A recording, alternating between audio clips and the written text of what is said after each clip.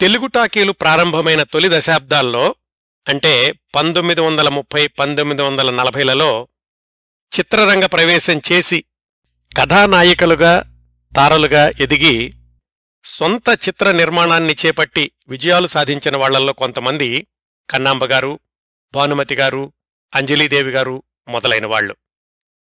వీరి కోవలోనే ఇంచుమించు వీరి కాలంలోనే సినీరంగ ప్రవేశం చేసి నటిగా, గాయనిగా, కథానాయికగా ఎదుగుతూ సినిమా నిర్మాణాన్ని ప్రారంభించి అందులోనూ విజయం సాధించిన తార లక్ష్మీ రాజ్యం. కన్నాంబ, భానుమతి, అంజలీదేవిగార్ల పేర్లు వినిపించినంత తరచుగా లక్ష్మీరాజ్యం గారి పేరు వినిపించకపోవచ్చు, కాని ఒక్క నర్తనశాల చిత్రం చాలు లక్ష్మీరాజ్యం గారు ఎవరో ఈ తరానికి పరిచయం చేయడానికి. భర్త శ్రీధర్రావు గారితో కలిసి స్థాపించిన రాజ్యం పిక్చర్స్ బ్యానర్లో 11 సినిమాలు నిర్మిస్తే తమిళంతో కలుపుకొని అందులో అధిక శాతం చక్కటి విజయం సాధించిన చిత్రాలే. నర్తనశాల ఘన విజయం, అంతర్జాతీయ పురస్కారాల గురించైతే వేరే చెప్పాల్సిన అవసరం లేదనుకుంటాను.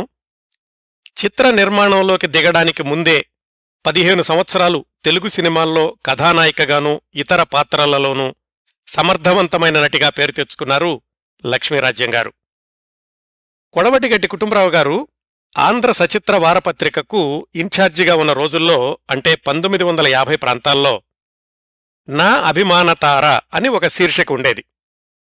వివిధ రంగాల్లోని ప్రముఖులు తెలుగు సినిమాల్లో తమకు ఎవరంటే ఇష్టం, ఎందుకు అని వ్రాస్తుండేవాళ్లు ఆ శీర్షికలో. ఒక వారం శ్రీశ్రీగారు 2 వాక్యాలు రాశారు. నా అభిమాన తార ఎవరా? లక్ష్మీరాజ్యం. ఎందుకా? నటనలో చిత్తశుద్ధికి.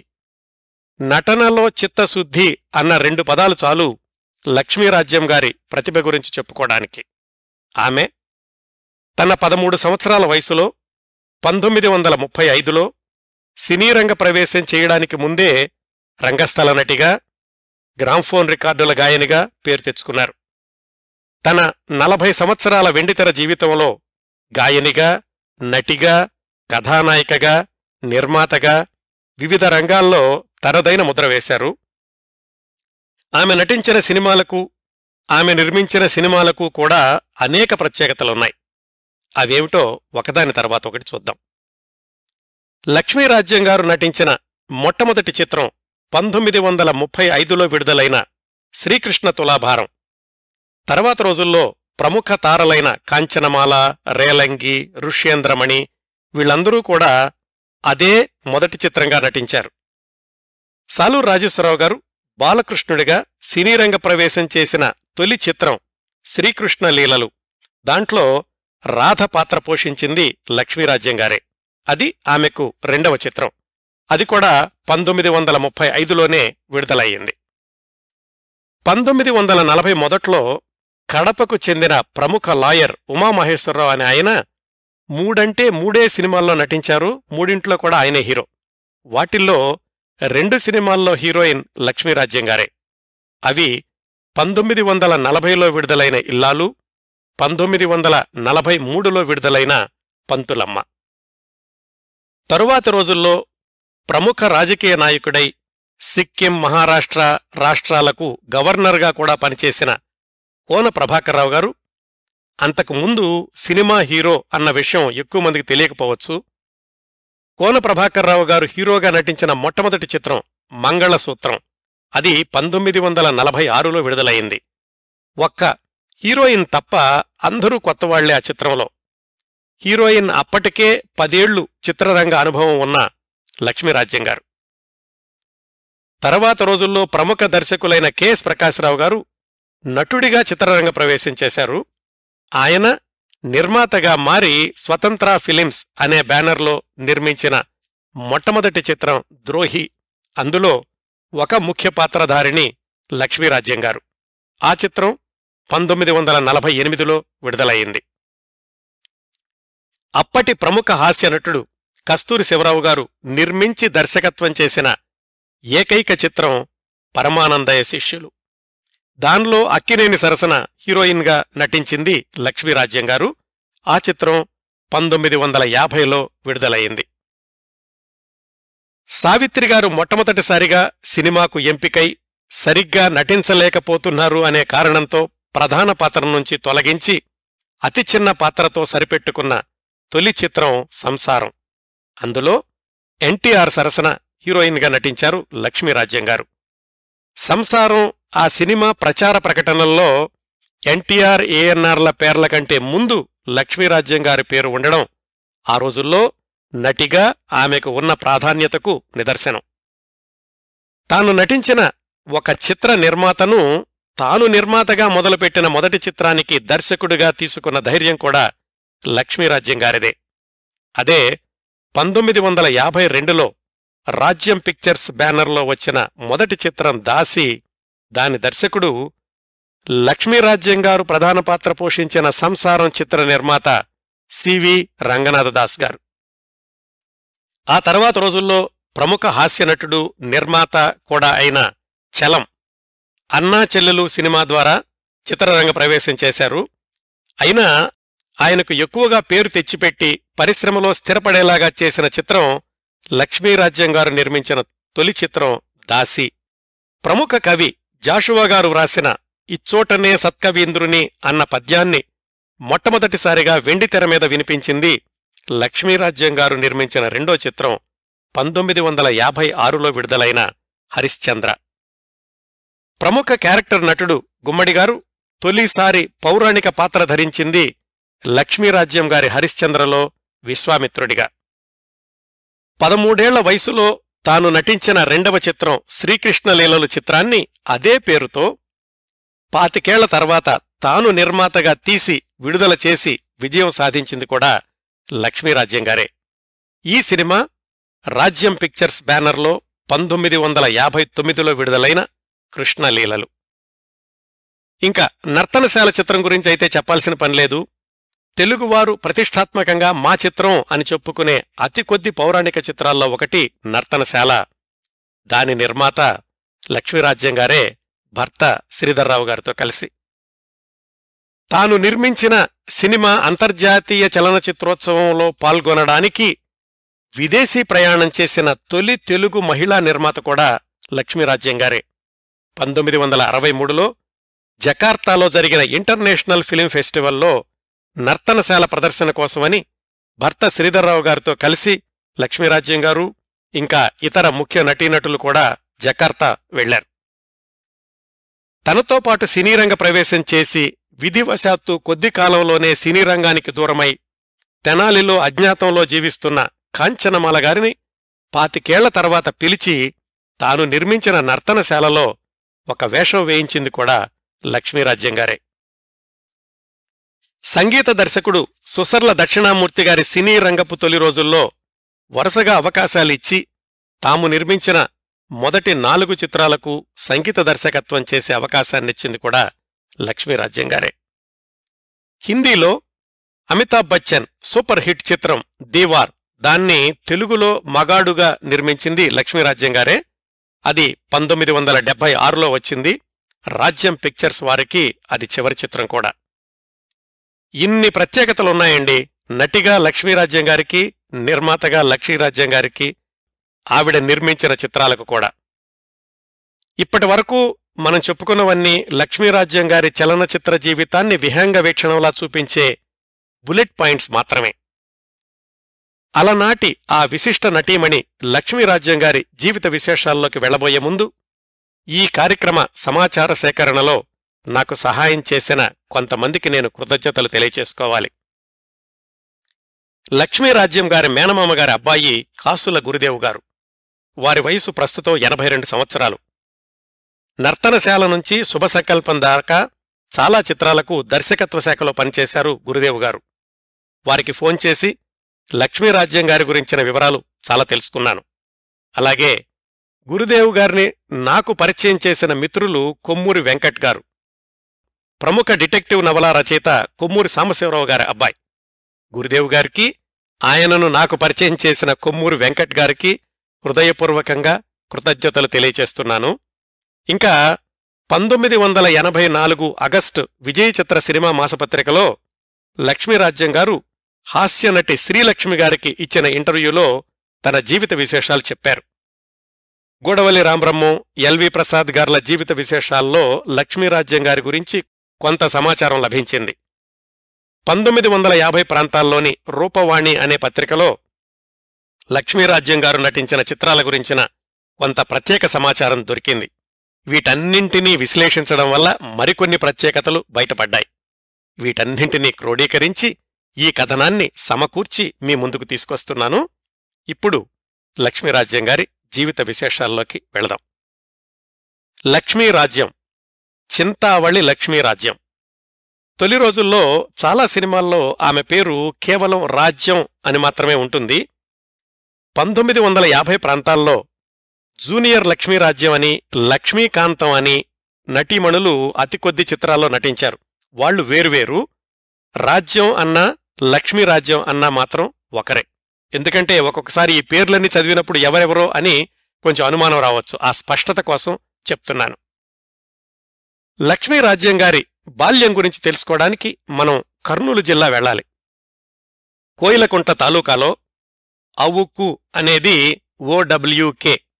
అది 100 ఏళ్ల క్రిందట ఒక చిన్న గ్రామం. ఇప్పుడైతే అది మండల కేంద్రం అనుకోండి. ఆ ఊరికి పక్కనే ఉన్న జలపాతాలు చక్కటి పర్యాటక ప్రదేశాలు కూడా. ఆ ఊళ్ళో సుమారు 100 ఏళ్ల క్రిందట గోవిందమ్మ, శేషయ్య అనే దంపతులుండేవాళ్లు. వాళ్ల ప్రథమ సంతానం 1922లో జన్మించిన లక్ష్మీరాజ్యం గారు. ఆమెకు ఒక తమ్ముడు, ఆయన పేరు వెంకటకృష్ణమూర్తి. అప్పట్లో అవుక్కు అనేది చాలా చిన్న పల్లెటూరు. పెద్దగా చదువుకునే అవకాశాలేం ఉండే కాదు. చిన్నతనం నుంచే నోటికొచ్చిన పాటలేవో పాడుకుంటూ ఉండేవాళ్లు లక్ష్మీరాజ్యం గారు. అప్పట్లో పల్లెటూళ్లల్లో ఏకైక వినోద సాధనం రంగస్థల నాటకాలు. వాళ్ల ఊరికి వచ్చిన ప్రతి నాటకం తప్పనిసరిగా చూస్తూ ఉండేది అంత చిన్న వయసులోనే ఆమె. ఆమె బాబాయి నరసింహం గారు లక్ష్మీరాజ్యం గారికి సంగీతంలోనూ నృత్యంలోనూ శిక్షణ ఇప్పించారు. ఆ రోజుల్లోనే ఒక సంఘటన ఏం జరిగిందంటే, సన్యాసిరాజుగారు అనే ఆయన వాళ్ల అబ్బాయి 7-8 సంవత్సరాల వయసుంటుంది. అతను హరికథలు బాగా చెబుతుంటే అతన్ని తీసుకుని ఆంధ్రదేశంలోని వివిధ ప్రాంతాలకు వెళ్లి ఆ కుర్రవాడితోటి శ్రీరామనవమి పందేళ్లలోనో లేకపోతే పెళ్లిళ్లలోనో హరికథలు ఏర్పాటు చేస్తూ ఉండేవాళ్లు. ఆ క్రమంలో ఆయన నంద్యాల దగ్గర నల్లగట్ల అనే ఊళ్ళో కొంతకాలం ఉండి ఆ చుట్టుపక్కల గ్రామాల్లో వాళ్ల అబ్బాయి హరికథల్ని ఏర్పాటు చేశారు. అది తెలుసుకున్న లక్ష్మీరాజ్యం గారి పెద్దలు లక్ష్మీరాజ్యం గారికి ఆ కుర్రవాడి దగ్గర హరికథలో శిక్షణ ఇప్పించారు. ఆ హరికథా శిక్షణ తర్వాత ఆమె నిజానికి హరికథా కళాకారిణి అవుదామనుకున్నారట అంత చిన్న వయసులోనే. ఇంతకీ ఆ శిక్షణ ఇచ్చినటువంటి బాల హరికథా కళాకారుడెవరో కాదు, తర్వాత రోజుల్లో సుప్రసిద్ధ సినీ సంగీత దర్శకుడు సాలూరి రాజేశ్వరరావు గారు. ఈ సంఘటన జరిగినప్పుడు బహుశా వాళ్ళిద్దరికీ 8-9 సంవత్సరాల వయసు ఉంటుంది. ఆ తర్వాత 4 ఏళ్లకి వాళ్ళిద్దరూ కూడా సినీరంగ ప్రవేశం చేస్తామని, సాలూరి రాజేశ్వరరావు గారు శ్రీకృష్ణుడు వేషం వేస్తే తాను రాధ వేషం వేస్తానని, అంత చిన్న వయసులో ఆ ఇద్దరూ కూడా ఊహించే అవకాశం ఏమాత్రం లేదు. హరికథా కళాకారిణి కావాలనుకున్నారు. కానీ ఆమె జీవితం మరొక మలుపు తిరిగింది. ఎందుకంటే ఆ రోజుల్లోనే బనగానపల్లి నుంచి వచ్చిన ఓ జ్యోతిష్యుడు ఆ చిన్నపిల్లని చూసి, ఈ పాప పెద్దయ్యాక మంచి పేరు తెచ్చుకుంటుంది, 10 మంది గర్వించే స్థాయికి చేరుతుంది అని జాతకం చెప్పాడు. ఆ విషయం ఆమె మేనమామ కాసుల వెంకట్రామయ్య గారి మనసులో గాఢంగా నాటుకుపోయింది. అప్పట్లో ఆటాపాటా నేర్చుకుంటున్న మేనకోడలకి మంచి పేరు తెచ్చిపెట్టే రంగం ఏముంటుందా అని ప్రయత్నాలు మొదలుపెట్టారు ఆమె మేనమామ కాసుల వెంకట్రామయ్య గారు. ఈ వెంకట్రామయ్య గారు అబ్బాయే గురుదేవు గారు మనకి విశేషాలన్నీ చెప్పిన ఆయన. ఆ సమయంలో వాళ్ల ఊరికి ఒక నాటక బృందం వచ్చింది. దాని నాయకుడు పి. సూరిబాబు గారు. ఆ రోజుల్లో పౌరాణిక నాటకాల్లో నారదుడు అంటే సూరిబాబు గారే. వాళ్ల నాటక సంస్థకు ఏదో ఆర్థిక సహాయం కావాలంటే వెంకట్రామయ్య గారు ఆ సహాయం చేశారు. పనిలో పనిగా ఆయన సూరిబాబు గారిని అడిగారు, మా మేనగోడలు కూడా బాగా పాటలు పాడుతుంది, డాన్స్ కూడా చేస్తుంది, మా రాజ్యానికి మీ నాటకాల్లో ఏమైనా అవకాశం ఇవ్వండి అని. అట్లా ఆ సూరిబాబు గారి నాటక బృందంలో చేరి పౌరాణిక నాటకాల్లో వేషాలు వేయడం ప్రారంభించారు లక్ష్మీరాజ్యం గారు. దాదాపు ఆమెకు 10-11 సంవత్సరాల వయసు ఉండగానే. ఇంకా వాళ్ల మేనమామ గారు ఏం చేశారంటే, లక్ష్మీరాజ్యం గారిని బెంగుళూరులోని హచ్చిన్స్ గ్రామ్ఫోన్ కంపెనీ వాళ్లకి కొన్ని పాటలు పాడే అవకాశం తీసుకొచ్చారు. ఆ రోజుల్లో ఏంటంటే, ఇలా రంగస్థల కళాకారులు వాళ్లు పాడే పాటలు పద్యాలు గ్రామ్ఫోన్ రికార్డులుగా విడుదల చేయడం, సినిమా విడుదలంత ప్రచారంతో పత్రికా ప్రకటనలతో చేస్తుండేవాళ్లు. అట్లా లక్ష్మీరాజ్యం గారు హచ్చిన్స్ వాళ్లకి కృష్ణలీలలు నాటకంలో దేవకి పాత్ర పాడే పద్యాలు, అలాగే సీతాకళ్యాణంలో సీత పాడే పాటలు, వాటితో పాటుగా కాకినాడ అప్పలస్వామి అనే గాయకుడితో కలిసి ఓహో నాయుడు బావా అనే హాస్యగీతం, కమలం అనే గాయనితో కలిసి మంగళహారతి పాటలు, ఇలాంటివన్నీ కూడా రికార్డులుగా ఇచ్చారు. ఆ పాటలన్నీ ఆంధ్రదేశమంతా ప్రచారంలోకి రావడంతో లక్ష్మీరాజ్యం గారు గాయనిగా మంచి పేరు తెచ్చుకున్నారు. ఇటు రంగస్థలం మీద కూడా చింతామణి నాటకంలో చిత్ర అనే పాత్రలోనూ, శ్రీకృష్ణ తులాభారం నాటకంలో నళినిగాను పేరు తెచ్చుకుంటున్న సమయంలో 1934 చివర్లో ఆమెకు సినిమాల్లో నటించే అవకాశం వచ్చింది. ఎలాగంటే అప్పటికింకా మద్రాసులో తెలుగు సినిమాల నిర్మాణం ప్రారంభం కాలేదు. అటు కలకత్తా లేదా ఇటు బొంబాయిలో తెలుగు సినిమాలు నిర్మాణం జరుగుతూ ఉండేది. కలకత్తాలో కాళీ ఫిలిమ్స్ కంపెనీ అనేవాళ్లు శ్రీకృష్ణ తులాభారం అనే సినిమా తీద్దామనుకుని ముఖర్జీ అనే బెంగాలీ అతన్ని దర్శకుడిగా తీసుకున్నారు. తెలుగు తెలిసిన వ్యక్తి కావాలి కాబట్టి రాజారావు అనే తెలుగు అతన్ని కూడా దర్శకుడిగా తీసుకున్నారు. అంటే ఆ సినిమాకి ఇద్దరు దర్శకులన్నమాట, ఒకళ్ళు బెంగాలీ ఒకళ్ళు తెలుగైన. ఈ రాజారావు గారికి సినిమా నటీనటుల్ని ఎంపిక చేసే బాధ్యత ఇచ్చారు. సినీ నటీనటులంటే ఆ రోజుల్లో రంగస్థలం మీద వేషాలు వేసేవాళ్లే. వాళ్లనే కాస్త పాటలు పాడగలిగే వాళ్ళని వెతికి తీసుకురావాలి. అలా ఆ రాజారావు అనే ఆయన ఆంధ్రదేశమంతా తిరుగుతూ తెనాల్లో కాంచనమల గారిని, కాకినాడలో ఆంధ్ర చార్లీ చాప్లిన్ అనేవాళ్లు గండికోట జోగినాథం అనే ఆయన్ను, అలాగే బెజవాడ వచ్చాక ఋష్యేంద్రమణి, ఇంకా ఇదిగో ఇప్పుడు మనం మాట్లాడుకుంటున్న లక్ష్మీరాజ్యం, ఇలా ఇంకా మరికొంతమందిని ఎంపిక చేశారు ఆ రాజారావు గారు. వీళ్ళందరినీ రైలెక్కించి కలకత్తా తీసుకెళ్లారు. లక్ష్మీరాజ్యం గారితో సంబంధం లేదు కానీ ఈ సందర్భంలో జరిగిన ఒక చిన్న ఆసక్తికరమైన సంఘటన చెప్తాను. కాకినాడ నుంచి గండికోట జోగినాథం గారితో పాటుగా ఇంకో కుర్రాడొచ్చాడు. అతనైతే రాజారావు గారి లిస్టులో లేడు గాని ఏదో ఒక వేషం దొరకపోతుందా అని ధైర్యంగా కలకత్తా వెళ్ళిపోయాడు. అతను ఎట్లాగో నిర్మాతలను ఒప్పించి ఒక చిన్న వేషం సంపాదించాడు. ఎవరు? ఆ విడిగా వచ్చినటువంటి కుర్రాడు. అతడి పేరు ఆర్ వెంకట్రామయ్య అని ఉంటుంది ఆ సినిమా ప్రచార ప్రకటనలో. ఆయనెవరో కాదు, రేలంగి గారు. నిజానికి అందులో రేలంగి గారు 3 చిన్న పాత్రలు వేశారు. లక్ష్మీరాజ్యం గారికేమో తాను రంగస్థలం మీద వేసే నళిని పాత్రనే ఇచ్చారు. ఆ విధంగా లక్ష్మీరాజ్యం గారి మొట్టమొదటి చిత్రం శ్రీకృష్ణ తులాభారం అనే సినిమాలో నళిని పాత్ర. ఆమెతో పాటుగా మరొక 6 డజను మంది తొలిసారిగా వెండితెరకు పరిచయం అయ్యారు. లక్ష్మీరాజ్యం గారి వయసు అప్పుడు కేవలం 13 సంవత్సరాలు. ఆమెను కలకత్తా తీసుకెళ్లి జాగ్రత్తగా చూసుకోవడం ఇలాంటివన్నీ కూడా వాళ్ల మేనమామ వెంకట్రామయ్య గారే చూసుకునేవాళ్లు. 4-5 నెలలు కలకత్తాలోనే ప్రొడక్షన్ వాళ్లు ఏర్పాటు చేసిన బసలో ఉండి ఆ సినిమా షూటింగ్ పూర్తి చేసుకున్నాక వెనక్కి రాగానే వెంటనే మరో సినిమాకి అవకాశం వచ్చింది లక్ష్మీరాజ్యం గారికి. అది మద్రాసులో నిర్మాణమైన రెండో తెలుగు చిత్రం శ్రీకృష్ణ లీలలు. పివి దాసు గారి గురించిన కార్యక్రమంలో ఈ సినిమా గురించి చాలా విశేషాలు మాట్లాడుకున్నాం. ఇందులో తొలిసారిగా బాలకృష్ణుడు వేషం వేసింది సాలూరు రాజేశ్వరరావు గారైతే రాధ పాత్రకు లక్ష్మీరాజ్యం గారిని ఎంపిక చేసుకున్నారు. వాళ్ళిద్దరూ కూడా ఈ సంఘటన జరగడానికి 3-4 సంవత్సరాల క్రిందట ఆయన హరికథ నేర్పితే లక్ష్మీరాజ్యం గారు హరికథ నేర్చుకున్నారు.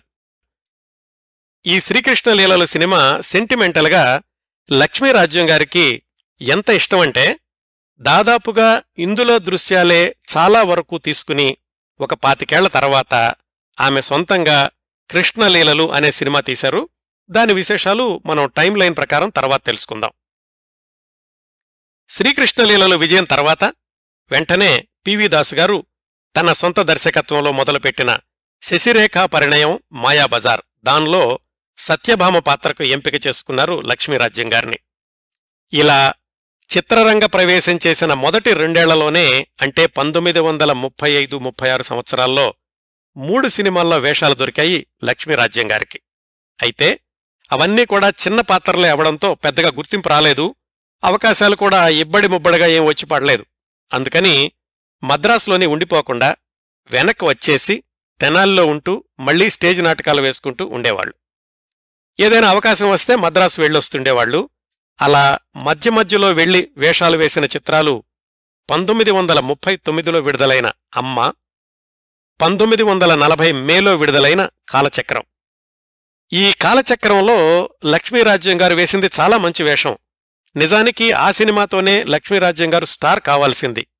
కాని బాక్సాఫీస్ దగ్గర ఘోరంగా దెబ్బతినడంతో గుర్తింపు లేకుండానే ఉండిపోయారు లక్ష్మీరాజ్యం గారు. ఆమెకు ప్రముఖంగా గుర్తింపు తెచ్చిపెట్టి ఆ తర్వాత దశాబ్దాల పాటు సినీ రంగంలో స్థిరపడిపోయేలాగా చేసిన చిత్రం గూడవల్లి రామబ్రహ్మం గారి ఇల్లాలు. ఈ సినిమా కోసం మద్రాసు వచ్చిన లక్ష్మీరాజ్యం గారు మళ్లీ వెనక్కి వెళ్లే అవసరం రాలేదు.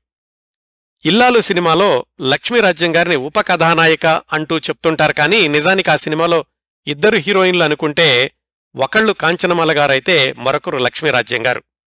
ఆ తర్వాత రోజుల్లో పుంఖానుపుంఖాలుగా వచ్చిన ట్రయాంగులర్ లవ్ స్టోరీ ఆ సినిమాలకి ఆది ఈ ఇల్లాలు చిత్రం అంటారు. కథ ఎలా ఉంటుందంటే, అందులో హీరో స్వగ్రామంలో ఒక అమ్మాయిని పెళ్లి చేసుకుంటాడు. పట్నం చదువుల కోసం వెళ్లి అక్కడ ఇంకొక అమ్మాయిని పెళ్లి చేసుకుంటాడు. మొదటి భార్య భర్తను వెతుక్కుంటూ పట్నం రావడం, కథంతా కూడా చిత్ర విచిత్రమైన మలుపులు తిరిగి రెండో భార్య మరణిస్తూ ఇదిగో అమ్మా నీ భర్త అని మొదటి భార్యకు హీరోని అప్పగించడం. ఇదండి కథ క్లుప్తంగా. దీనిలో అమాయకురాలైన మొదటి భార్య పాత్ర కాంచనమాల గారిదైతే అధునాతనమైన రెండో భార్య పాత్ర లక్ష్మీరాజ్యం గారిది. నిజానికి అంతకుముందు మాలపిల్ల చిత్రంలో వచ్చిన ఇమేజ్ తోటి కాంచనమాల ఆధునిక యువతి పాత్రను వేయాల్సింది. కాని కావాలనే ఆమె అమాయకమైన భార్య పాత్ర తీసుకోవడంతోటి మోడర్న్ భార్య పాత్ర లక్ష్మీరాజ్యం గారికి దక్కింది. బహుశా ఆమె నట జీవితంలో ఇలాంటి ఆధునిక భావాల పాత్ర పోషించింది ఈ ఒక్క సినిమాలోనే అయ్యుండొచ్చు. ఆ తరువాత పాత్రలన్నీ కూడా ఆమె సంప్రదాయబద్ధమైన పాత్రలు, కరుణరసం చిందించే పాత్రలు పోషించారు. ఈ ఆధునిక యువతి పాత్ర పోషించడానికని ఇల్లాలు చిత్రంలో అప్పటికి ఆమె వయసు కేవలం 18 ఏళ్లు, చాలా సన్నగా ఉండేవాళ్లు. అందుకని ఒళ్ళు చేయడం కోసమని 3 నెలల పాటు షూటింగ్ ఆపి ఆ తరువాత ప్రారంభించారు. ఆమె నటన మీద అంత నమ్మకం ఉంది దర్శకుడు గూడవల్లి రామబ్రహ్మం గారికి. అంతేకాకుండా దానికోసమని టెన్నిసు, కారు డ్రైవింగు ఇవన్నీ కూడా నేర్పించారు. ఇంత శిక్షణ తీసుకున్నారు కాబట్టి నటనలో అత్యంత పరిణితి కనిపిస్తూ ఉంటుంది ఇల్లాలు చిత్రంలో లక్ష్మీరాజ్యం గారి పాత్రలో. ఇల్లాలు చిత్రం పెద్దగా లాభాలు తెచ్చిపెట్టలేదు, కాని లక్ష్మీరాజ్యం గారు తెలుగు సినీ పరిశ్రమలో స్థిరపడడానికి గట్టి పునాది వేసింది అని చెప్పుకోవచ్చు.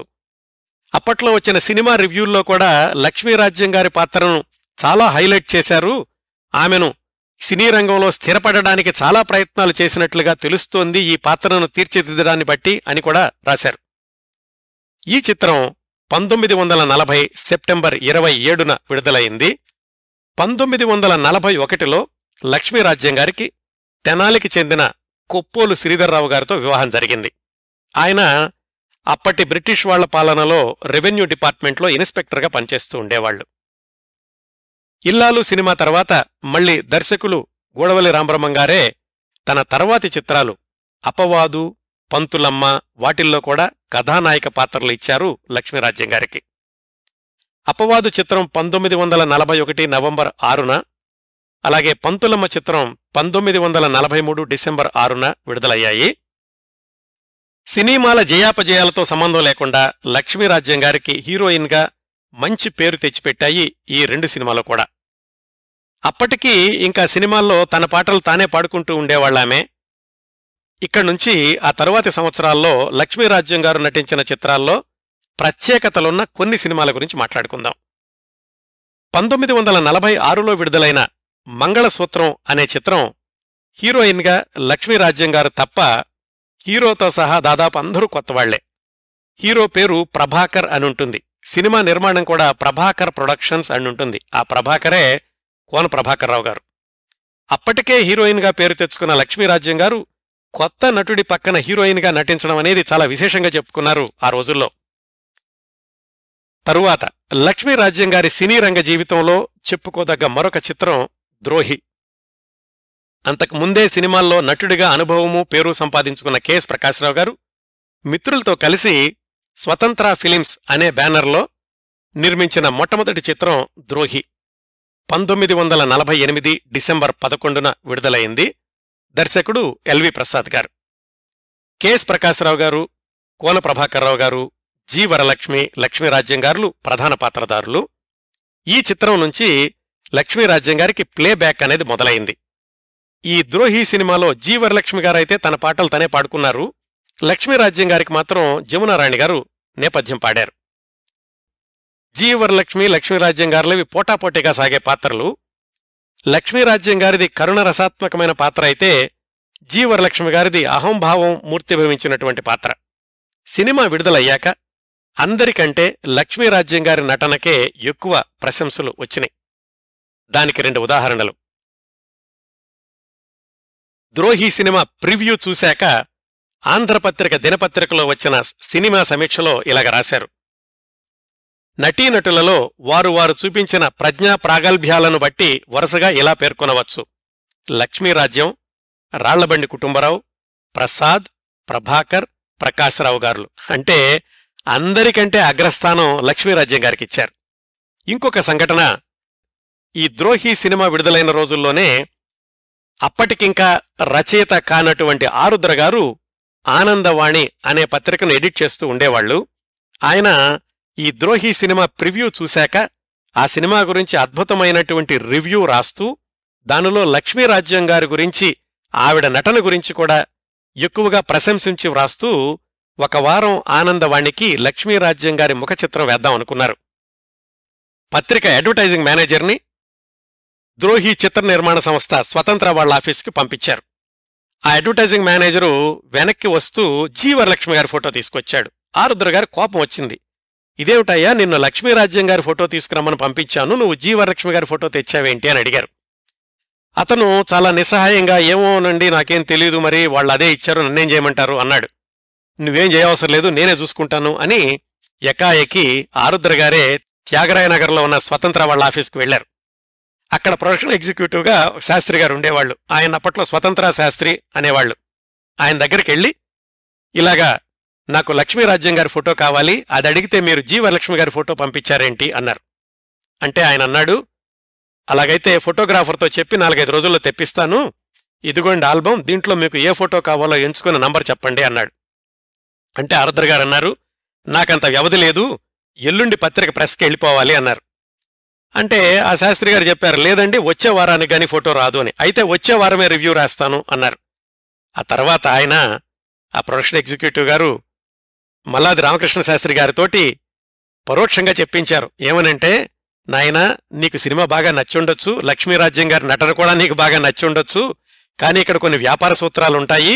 జి వరలక్ష్మి గారి చిత్రం ముఖ చిత్రంగా వేస్తేనే వాళ్లకు మనకి అడ్వర్టైజ్మెంట్ ఇస్తారు, అందువల్ల అలా సర్దుకుపో, నువ్వు నీకు ఆమె నటన మీద అంత అభిమానం ఉంటే తర్వాత ప్రత్యేకంగా వ్రాద్దుగానిలే అని సర్ది చెప్పారు ఆరుద్ర గారికి. ఆ తర్వాత కొద్ది సంవత్సరాలకి మళ్ళా లక్ష్మీరాజ్యం గారు నిర్మాత అయి ఆరుద్ర గారు ఆమె నిర్మించిన సినిమాలకు పాటలు రాయడం, అదంతా వేరే కథ అనుకోండి. ఎందుకు చెప్పానంటే, ఇదంతా ఆ ద్రోహి చిత్రం వచ్చే సమయానికే లక్ష్మీరాజ్యం గారి యొక్క నటనకు ఎంత ప్రత్యేకత ఉండేది, అందరూ కూడా ఎంత ప్రశంసించేవాళ్లు అనడానికి ఈ ఆరుద్ర గారు చెప్పినటువంటి ఈ సంఘటన చక్కటి ఉదాహరణ. తరువాత లక్ష్మీరాజ్యం గారి నట జీవితంలో మైలురాయి అని చెప్పుకోదగ్గ చిత్రం సంసారం. ఈ సంసారం చిత్రం గురించి ఇటీవలే డి యోగానంద్ గారి గురించిన కార్యక్రమంలో చాలా విశేషాలు మాట్లాడుకున్నాం. లక్ష్మీరాజ్యం గారి కోణంలో కొన్ని సంగతులు ప్రస్తావించుకుందాం. సంసారం చిత్రం మొట్టమొదటి నుంచి కూడా ఒడిదుడుకులతో ప్రారంభమైంది. నిర్మాత సివి రంగనాథదాస్ గారికి మొట్టమొదటి చిత్రం, అక్కినేని గారికి మొట్టమొదటి సాంఘిక చిత్రం కూడా ఈ సంసారం. ఎన్టీ రామారావు గారు సినీ రంగ ప్రవేశం చేసి అప్పటికి 1 సంవత్సరం అయిందంతే. ఏఎన్ఆర్, ఎన్టీఆర్, లక్ష్మీరాజ్యం, పుష్పలత వీళ్లు ప్రధాన పాత్రధారులు. మొదట్లోనే దర్శకులు మారారు. ముదిగొండ లింగమూర్తి గారు అనుకున్నారు, తర్వాత ఎల్వి ప్రసాద్ గారు వచ్చారు. ఎల్వి ప్రసాద్ గారి దర్శకత్వంలో 6 రీళ్లు సినిమా పూర్తయ్యాక నిర్మాత గారు ఇంటి దగ్గరుంచి తెచ్చిన డబ్బులు అయిపోయినాయని చేతులెత్తేశారు. సినిమా ఆగిపోయే పరిస్థితి వచ్చింది. కానీ సినిమా చాలా బాగా వస్తోంది అని లక్ష్మీరాజ్యం గారి నమ్మకం. తాను చొరవ తీసుకుని భర్త శ్రీధర్రావు గారితోటి మాట్లాడి మిగతా సినిమాకి అయ్యే ఖర్చు తాను పెడతాను అని సంసారం చిత్రం సవ్యంగా పూర్తయ్యేలాగా సహాయం చేశారు లక్ష్మీరాజ్యం గారు. అలా సంసారం చిత్రానికి అనధికార నిర్మాత అయ్యారు లక్ష్మీరాజ్యం గారు. సంసారం చిత్రం విడుదలయ్యింది, ఘన విజయం సాధించింది. మామూలు విజయం కాదు, సూపర్ డూపర్ హిట్ అంటారే అలాగా. అప్పటికే లక్ష్మీరాజ్యం గారు సినీ రంగానికి వచ్చి 15 సంవత్సరాలైంది. ఆమెతో పోలిస్తే ఎన్టీఆర్, ఏఎన్ఆర్లు కొత్త నటుల కిందే లెక్క. హీరోయిన్గా లక్ష్మీరాజ్యం గారి పారితోషికం ఎన్టీఆర్, ఏఎన్ఆర్ల కంటే ఎంత ఎక్కువంటే 10,000 రూపాయలు లక్ష్మీరాజ్యం గారి పారితోషికం అని చెప్పుకునేవాళ్ళు ఆ రోజుల్లో. హీరోయిన్గా ఈ పారితోషికం తీసుకోవడమే కాకుండా నిర్మాత రంగనాథదాసు గారికి వచ్చే లాభాల్లో 4వ వంతు లక్ష్మీరాజ్యం గారికి అని కూడా అగ్రిమెంట్ రాసుకున్నారట. దాని ప్రకారం 1950 డిసెంబర్లో ఈ సంసారం సినిమా విడుదలైతే 1952లో 60,000, 1953లో 10,000 లక్ష్మీరాజ్యం గారికి అదనంగా ముట్టింది. అప్పట్లో 60,000 ఇప్పట్లో కొన్ని కోట్లతో సమానం. ఈ అదనపు మొత్తానికి ఇన్కమ్ ట్యాక్స్ వాళ్లు నోటీసులిచ్చారు లక్ష్మీరాజ్యం గారికి. ఆ కేసు 7-8 సంవత్సరాలు కొనసాగి చివరికి 1960లో జడ్జిగారు ఏమని తీర్పిచ్చారంటే ఆ అదనపు మొత్తం ఆమెకు పారితోషికం కాదు, బహుమతి అని నిర్మాత చెబుతున్నారు కాబట్టి దానికి ట్యాక్స్ నిర్మాత రంగనాథదాస్ గారు కట్టాలి అని. ఈ తీర్పు పూర్తి పాఠం కూడా ఇప్పుడు మీరు ఇంటర్నెట్లో చూడొచ్చు. ఆ విషయం అలా ఉంచితే, సంసారంలో లక్ష్మీరాజ్యం గారి నటన గురించి ఫిల్మ్ ఇండియా దాంట్లో ఇంగ్లీష్లో రాసినటువంటి రివ్యూలో ఏం రాశారో చూద్దాం. Lakshmirajyam as much persecuted Manjula gives a sterling performance. This is a piece of happy casting for Lakshmi has a face that reflects innocence and look of philosophic resignation which could stand the utmost inhumanity without even a sigh of protest. Lakshmi Rajyam's performance will be difficult to surpass. ఆమెతో పాటుగా నటించినటువంటి పుష్పలత గారి నటనను లక్ష్మీరాజ్యం గారి నటనకు పోలుస్తూ ఈ film India వాళ్లే ఏం రాశారంటే, every effort has been made to build up Pushpalatha as a star, but it must be frankly said that she fails to raise to expectations. She looks very much like an animated doll in contrast to very human Lakshmi Rajyam who steals the picture. ఇంతగా లక్ష్మీరాజ్యం గారి నటనను ఆంగ్ల పత్రికలు కూడా పొగిడినాయి ఆ రోజుల్లో. అలాగే సంసారం చిత్రంలో లక్ష్మీరాజ్యం గారి సహజ నటనకు ఒక ఉదాహరణ ఈ విషయం ఆమె స్వయంగా విజయ చిత్ర ఇంటర్వ్యూలో చెప్పుకున్నారు. ఆ సినిమాలో ఒక సంఘటన ఉంటుంది.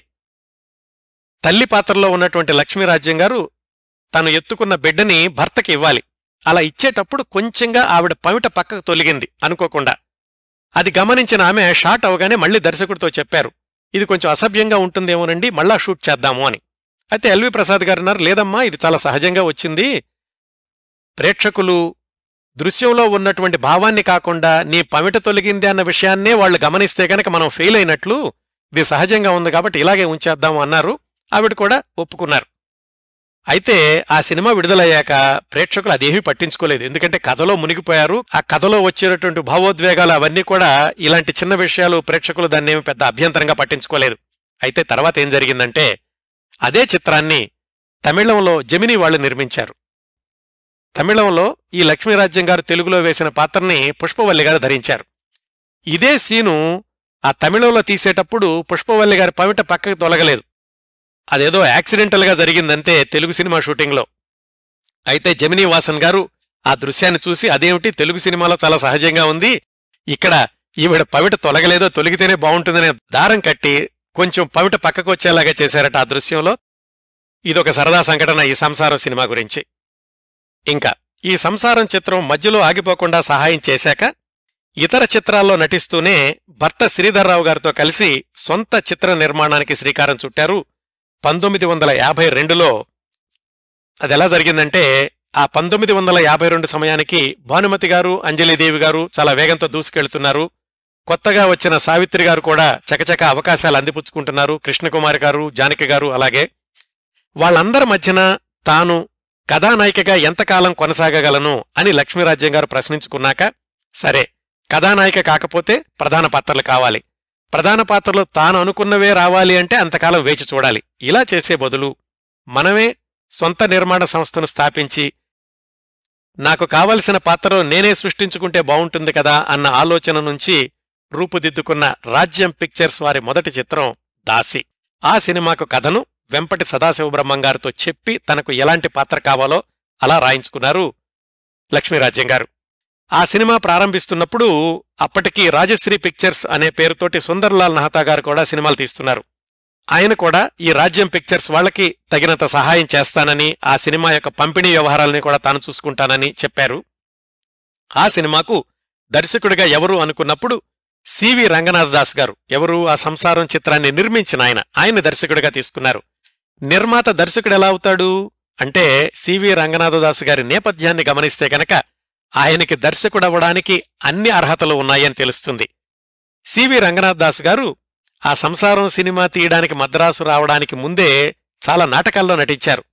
ఆత్రేయ గారితో కలిసి నాటకాల్లో నటించారు. ఆయనది నెల్లూరు దగ్గర వెంకటగిరి. నాటకాల్లో వేయడమే కాకుండా ఆంధ్ర అభ్యుదయ రచయితల సంఘం అనేటటువంటి సంస్థను కూడా స్థాపించారు. అంటే ఆయనకు అప్పటికే నాటకాల్లోనూ, దర్శకత్వంలోనూ, నటనలోనూ, అలాగే రచనలోనూ కూడా చక్కటి అభిరుచి ఉండేది. ఆ నేపథ్యంతోటి సివి రంగనాథదాస్ గారిని తన మొదటి చిత్రం దాసికి దర్శకుడిగా ఎంపిక చేసుకోవడమే కాకుండా ఎల్వి ప్రసాద్ గారి దగ్గరికెళ్ళి, ఇలాగా నేను మొట్టమొదటి చిత్రం తీద్దామనుకుంటున్నానండి, రంగనాథదాస్ గారు దర్శకత్వం చేస్తారు, మీరు కొంచెం పర్యవేక్షణ చేసి పెట్టండి అని అడిగారు. ఎల్వి ప్రసాద్ గారు అలాగేనమ్మా, తప్పనిసరిగా చేస్తాను అన్నారు. ఆ విధంగా దాసి చిత్రం సివి రంగనాథదాస్ గారి దర్శకత్వంలో ప్రారంభమైంది. ఆ చిత్రం 1952 నవంబర్ 26న విడుదలైంది. లక్ష్మీ రాజ్యం గారు తాను కావాలని వ్రాయించుకున్నటువంటి పాత్ర కాబట్టి ఆవిడకి కొట్టిన పిండిలాగే ఉంది. ఎన్టీ రామారావు గారు అలాంటి పాత్రలో నటించడం చాలామంది ఆశ్చర్యపోయారు. ఎందుకంటే ఆయన అప్పటికే పాతాళ భైరవి, పల్లెటూరు ఇలాంటి సినిమాలతోటి మాస్ హీరోగా ఎదుగుతున్నారు. కానీ దీంట్లో కాస్త కరుణరసం ఉప్పొంగేటటువంటి పాత్ర, అలాగే సినిమా మొదలయ్యాక కొద్దిసేపటికే పాత్రలన్నీ కూడా తెల్ల జుట్టుతో వచ్చేస్తుంటాయి. ఎన్టీ రామారావు గారు కూడాను ఆయన ఎందుకు నటించారా అని చాలామంది ముందులో ఆశ్చర్యపోయారు. కానీ ఆ సినిమా విడుదలై విజయం సాధించాక ఎన్టీ రామారావు గారు ఎలాంటి పాత్ర అయినా నటించి ఒప్పించగలరు అనడానికి ఇదొక ఉదాహరణ అని ఎన్టీ రామారావు గారి నటనను కూడా అందరూ మెచ్చుకున్నారు. తెలుగులో చక్కటి విజయం సాధించింది. మొట్టమొదటి చిత్రమే వాళ్ళకి లాభాలు తెచ్చిపెట్టింది. లక్ష్మీ రాజ్యం గారు అలాగే శ్రీధర్రావు గారు కలిసి ఆలోచించుకుని ఆ సినిమాని తమిళంలో కూడా తీస్తే బావుంటుంది అని వేలై కారి మగల్ అనే పేరుతోటి తమిళంలో పునర్నిర్మించారు. ఆ సినిమా 1953 సంక్రాంతికి తమిళంలో విడుదలైంది. కానీ తెలుగులో సాధించినంత విజయం సాధించలేదు. కాకపోతే నష్టాలు మాత్రం తెచ్చిపెట్టలేదు. ఈ దాసి చిత్రానికి సంబంధించి ఇంకొక విశేషం ఏమిటంటే, దానికి మొట్టమొదటగా సంగీత దర్శకుడు సుబ్బరామన్ గారు. అయితే ఆయన అకస్మాత్తుగా కన్నుమూసినప్పుడు అలా సగంలో మిగిలిపోయిన చాలా సినిమాలకు సిఆర్ సుబ్బరామన్ గారి శిష్యులు విశ్వనాథన్ రామ్మూర్తి గారు పూర్తి చేస్తే, తన దాసి చిత్రానికి మాత్రం సంసారం చిత్రానికి సంగీత దర్శకులైన సుసర్ల దక్షిణామూర్తి గారితో మిగిలిన పాటలు పూర్తి చేయించారు లక్ష్మీరాజ్యం గారు. అప్పట్నుంచి నర్తనశాల వరకు కూడా సుసర్ల దక్షిణామూర్తి గారినే తమ సొంత సినిమాలకు సంగీత దర్శకుడిగా కొనసాగించారు ఆమె. దాసి చిత్ర విజయం తర్వాత రాజు పేద, చెడపకురా చెడేవు ఇలాంటి చిత్రాల్లో నటిస్తూనే 1956లో రాజ్యం పిక్చర్స్ వాళ్లు తీసిన చిత్రం హరిశ్చంద్ర. అది 1956 మే 31న విడుదలైంది. మొట్టమొదట్లో ఎన్టీ రామారావు గారిని హరిశ్చంద్రుడి వేషానికి అనుకున్నారు. ఎందుకంటే వాళ్ల మొదటి విజయవంతమైన చిత్రం దాసిలో ఎన్టీ రామారావు గారే హీరో కదా. కానీ 1956 వచ్చేసరికి ఆయన తీరికలేని నటుడైపోయారు. ఆయన call sheets adjust కాకపోవడంతోటి CH Narayana Rao గారిని హరిశ్చంద్రుడి పాత్రకు తీసుకుందాం అనుకున్నారు. అయితే పారితోషికం విషయంలో ఏదో సరిగా బేరాలు కుదరక ఎస్వి రంగారావు గారిని హరిశ్చంద్రుడి పాత్రకు ఎంపిక చేసుకున్నారు. జంపన చంద్రశేఖరరావు అనే ఆయన దర్శకత్వం. లక్ష్మీరాజ్యం గారు నిర్మించిన తమ రెండో చిత్రం ఈ హరిశ్చంద్ర కూడా ఘన విజయం సాధించింది. రాజ్యం పిక్చర్స్ బ్యానర్ని నిలబెట్టడమే కాకుండా ఎస్వి రంగారావు, గుమ్మడి గార్లకు మంచి పేరు తెచ్చిపెట్టింది. సొంత సినిమాలు నిర్మిస్తూనే బయట సినిమాల్లో కూడా నటించేవాళ్లు అని చెప్పుకున్నాం కదా. ఈ హరిశ్చంద్ర చిత్రం పూర్తవుతున్న రోజుల్లోనే కెబి తిలక్ గారు మొట్టమొదటిసారిగా దర్శకత్వం వహించి నిర్మించిన ముద్దు బిడ్డలో కూడా ఒక పాత్ర పోషించారు. అది చాలా తమాషా సందర్భం. ఏమైందంటే, ముద్దుబిడ్డ చిత్రంలో మొట్టమొదటగా లక్ష్మీరాజ్యం గారు లేరసలు.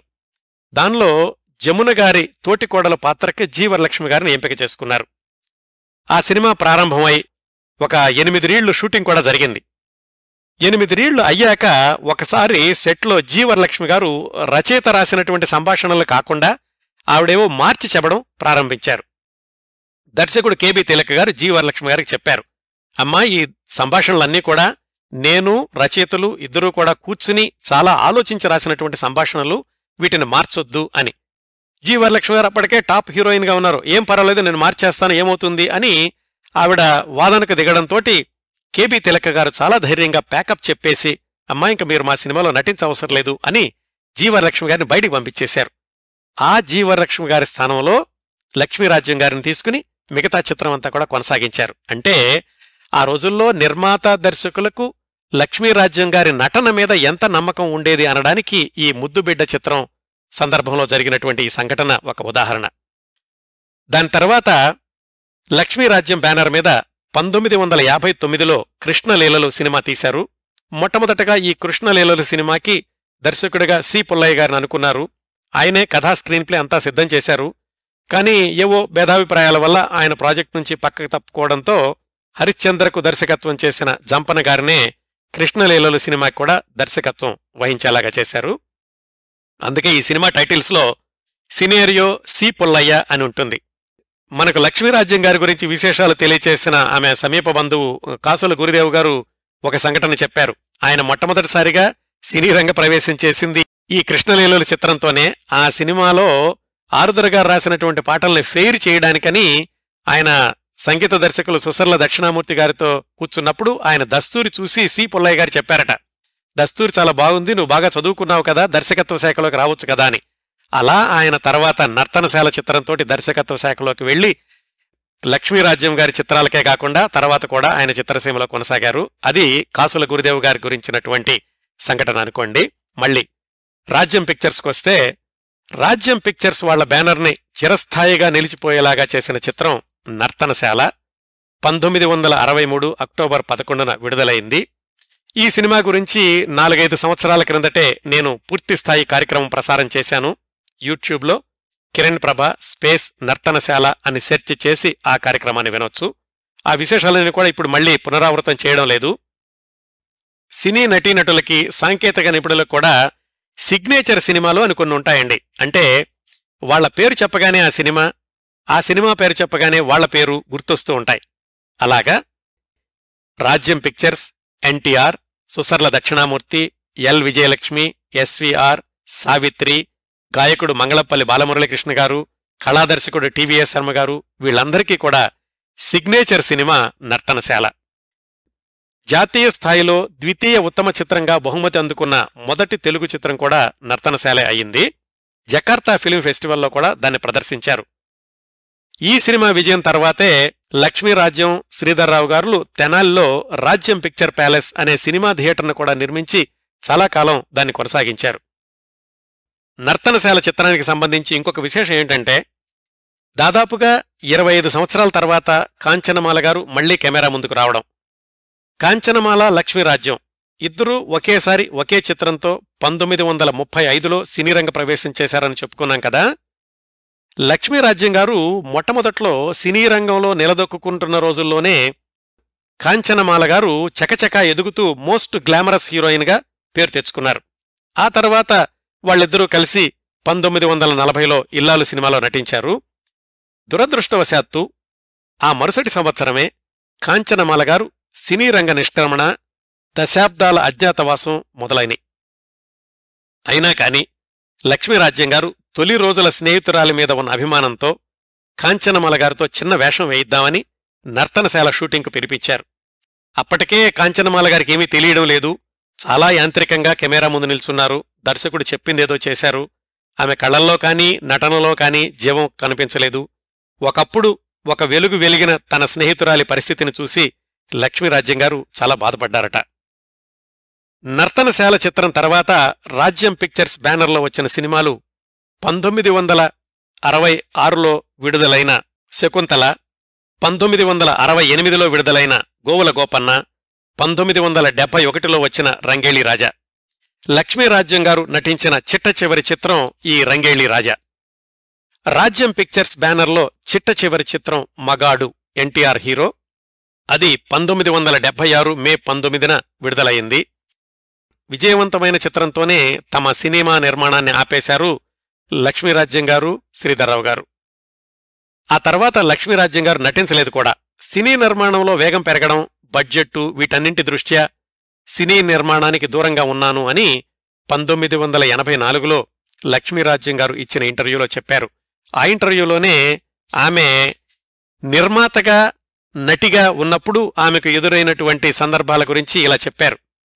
ఆ రోజుల్లో నిర్మాతగా వ్యవహరించడం అంత సులువు కాదు. కథ చూసుకోవాలి, మొత్తం ప్లాన్ చేసుకోవాలి, ఇవి చూస్తూనే వేరొక ప్రక్క నటించాలి. పాత్రలో లీనమై నటిస్తూ ఉండగా నిర్మాతగా ఏదో చూడాల్సి వచ్చేది, మూడు డిస్టర్బ్ అయ్యేది, నిర్మాత నటులు అయిన వాళ్లకు ఆ టెన్షన్ తప్పదు అనిపించేది అని చెప్పారు ఆమె స్వయంగా ఇంటర్వ్యూలో. అంత సంక్లిష్టమైనటువంటి రెండు పాత్రల్ని, ఏది హీరోయిన్ ఒకవైపు, నిర్మాత ఒకవైపు, ఆ రెండింటినీ కూడా సమర్థవంతంగా దశాబ్దాల పాటు పోషించారు లక్ష్మీరాజ్యం గారు. 4 దశాబ్దాల లక్ష్మీరాజ్యం గారి సినీ జీవితాన్ని ఒక్కసారి సమీక్షిస్తే సుమారుగా 35 సినిమాల్లో నటించారు. 11 సినిమాలు తమిళంతో కలుపుకుని నిర్మించారు. తాము నిర్మించిన మొదటి చిత్రం దాసి, దాంట్లో ఎన్టీఆర్ గారి హీరో అయితే చివరి చిత్రం మగాడులో కూడా ఎన్టీఆర్ గారి హీరో. ఆమె నిర్మించిన 11 సినిమాల్లో 5 సినిమాల్లో ఎన్టీఆర్ గారి హీరో, 2 ఏఎన్ఆర్ గారి హీరో, మరో 2 ఎస్వీఆర్ గారు ప్రధాన పాత్రధారి, ఆయన హీరో అని చెప్పుకోవచ్చు. శ్రీకృష్ణ లీలలు, హరిశ్చంద్ర సినిమాల్లో. సంసారంలో ఎన్టీఆర్ గారి పక్కన హీరోయిన్గా నటించిన లక్ష్మీరాజ్యం గారు చెరపొకురా చెడేవు లాంటి చిత్రాల్లో ఆయనకు తల్లిగా నటించారు. అలాగే పరమానందయ్య శిష్యుల్లో ఏఎన్ఆర్ పక్కన హీరోయిన్గా నటించినటువంటి లక్ష్మీరాజ్యం గారు తమ సొంత సినిమాలైన రంగేళీ రాజా, గోవుల గోపన్న వాటిల్లో అక్కినేని గారికి తల్లిగా నటించారు. తొలి రోజుల్లో తనను రంగస్థలానికి పరిచయం చేసిన పి. సూరిబాబు గారికి ఆ తర్వాత రోజుల్లో ఆమె నటించిన చిత్రాల్లో వేషాలిచ్చారు. అట్లాగే పరమానందయ్య శిష్యుల్లో తనకు ప్రధాన పాత్ర ఇచ్చిన కస్తూరి శివరావు గారు ఆర్థికంగా చితికిపోతే తన సొంత చిత్రం దాసిలో వేషం ఇచ్చి సహాయం చేశారు లక్ష్మీరాజ్యం గారు. తమ కంపెనీలోనే అసిస్టెంట్ డైరెక్టర్గా పనిచేసిన ఎస్.డి. లాల్ గారిని తమ చివరి చిత్రం మగాడుకి డైరెక్టర్గా కూడా తీసుకున్నారు. శ్రీశ్రీ గారు చెప్పినట్లుగా చిత్తశుద్ధిగల నటి లక్ష్మీరాజ్యం గారు నటిగానూ నిర్మాతగానూ కూడా తన ప్రత్యేకతను నిలబెట్టుకుంటూ చిత్రరంగంలో 4 దశాబ్దాల పాటు కొనసాగారు. లక్ష్మీరాజ్యం గారికి, శ్రీధర్రావు గారులకు పిల్లలు లేరు. తన భవిష్యత్తుకి బాటలు వేసిన మేనమామ వెంకటరామయ్య గారి అబ్బాయి కాసుల గురుదేవు గారిని 9వ తరగతి చదువుతూ ఉండగానే తన దగ్గర తీసుకొచ్చి చదువు పూర్తి చేయించి డిగ్రీ కూడా చెప్పించి సినిమా రంగంలో స్థిరపడేలాగా సహాయం చేశారు లక్ష్మీరాజ్యం గారు. అలాగే తన సొంత తమ్ముడు సివి కృష్ణమూర్తి గారిని కూడా తనతోనే ఉంచుకుని తాము నిర్మించేటటువంటి సినిమాల్లో ఎగ్జిక్యూటివ్ ప్రొడ్యూసర్గా చేశారు. రాజ్యం పిక్చర్స్ వాళ్ల సినిమాల్లో సివి కృష్ణమూర్తి సమర్పించు అని ఉంటుంది. ఆయనెవరో కాదు, లక్ష్మీరాజ్యం గారి సొంత తమ్ముడు గారే. ఆ సివి కృష్ణమూర్తి గారికి 7 అబ్బాయిలు, 2 అమ్మాయిలు. తమ్ముడి కుటుంబంతో కలిసే ఉండేవాళ్లు లక్ష్మీరాజ్యం గారు, శ్రీధరరావు గారులు. ఆమె సినిమా నిర్మాణం మానేసినటువంటి 10 సంవత్సరాలకి 1987 నవంబర్ 25న గుండెపోటుతో మరణించారు లక్ష్మీరాజ్యం గారు. ఆ తర్వాత 20 సంవత్సరాలకు శ్రీధర్రావు గారు కన్నుమూశారు. తెలుగు చలనచిత్ర చరిత్రలో ఎక్కువ మందికి తెలియని అధ్యాయం లక్ష్మీరాజ్యం గారిది. ఇదండి లక్ష్మీరాజ్యం గారి గురించి, రాజ్యం పిక్చర్స్ గురించి నేను సేకరించగలిగినంత సమాచారం. నా ఈ కార్యక్రమాలను ఆదరించి అభిమానిస్తున్న శ్రోతలందరికీ హృదయపూర్వకంగా కృతజ్ఞతలు తెలియచేసుకుంటున్నాను. మళ్లీ వచ్చేవారం మరొక మంచి కార్యక్రమంతో కలుసుకుందాం. అంతవరకు నవ్వుతూ ఉండండి. మీ నవ్వులు 10 మందికి పంచండి. మీ దగ్గర సెలవు తీసుకుంటోంది మీ కిరణ్ ప్రభ.